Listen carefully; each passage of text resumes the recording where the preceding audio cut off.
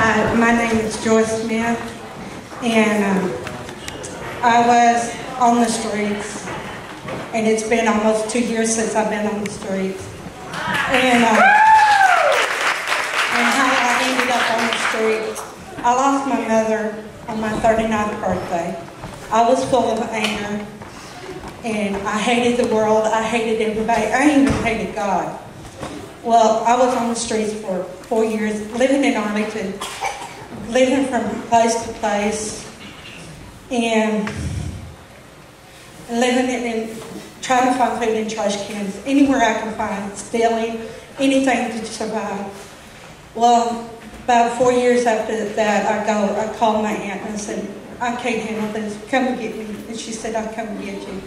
Well, my aunt came and got me, and I lived with her for a year, found a job, had it for 3 years, started losing everything again, lose my home, lose everything, and I went back on the streets in 2008, October 2008.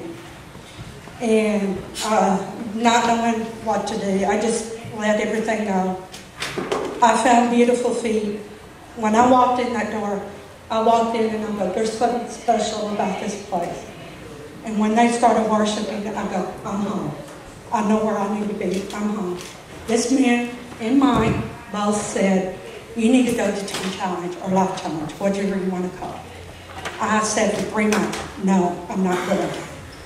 And then finally, of March of 2009, I said, I'll go. I called them, and they said, well, we got 3 girls ahead of you. And to be honest to me, they were looking for me the next Monday. And when I went in, I was full of anger. I hated it. I didn't want to let them tell me. I did this program called, they have contracts that you have to do. I did this contract called Community Freedom. And what that is they teach you how to forgive people in your life. And one thing that I learned, that God gave you choices to be where you are. And the choices, your people that are due to abuse you, they had choices. I learned to forgive. And then when I learned to forgive the people that abused me sexually, physically, and mentally, and then when I started forgiving them, God did so much in my life. And it took me a year and 2 months to finish all the contract. June of last year, I went to another part of it called reentry. And when I went in with reentry, that's a totally different than when I first went in. And what that is, what you learn in the program, you do the walk. That was really hard for me.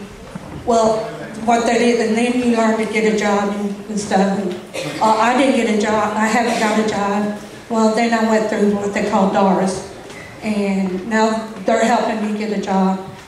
November of last year, 2010, I graduated Teen Challenge.